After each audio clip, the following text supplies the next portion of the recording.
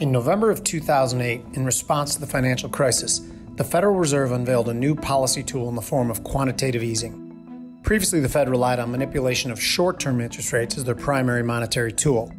With QE, now the Fed could gain control of long-end rates simply by buying a massive amount of bonds. In the days that followed its launch, this powerful tool compressed 10-year yields from 4.1% to 2%.